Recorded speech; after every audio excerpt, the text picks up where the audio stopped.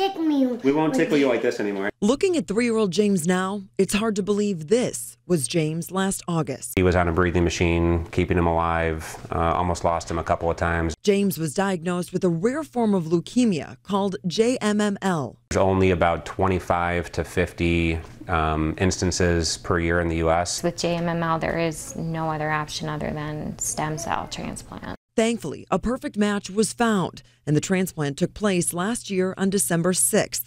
What the McCarthys now call James' rebirth day. Get a whole new immune system, and he actually has someone else's blood flowing through his body. Getting healthy again wasn't easy. He needed so much blood throughout this, over 100 blood transfusions. That's why the McCarthys are celebrating James' rebirth day next month with a blood drive. And it's 2 days. 2 different churches. Holly Cease with Vitalent, the blood collection organization, says the timing couldn't be better. Donations drop this time of year. It's historically very low from this week of Thanksgiving all the way through the new year. Making James' rebirthday celebration even more special, the McCarthys just got the name of his stem cell donor, and he's going to come in for the blood drive.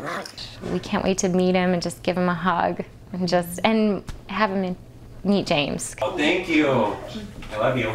Who is now cancer-free. So he's doing really great. We're having all the problems you want to have, like potty training and being polite. James says this polite request. Please come to the blood drive. On the north side, Lauren Petty, NBC 5 News. We hope everybody will come to James' blood drive.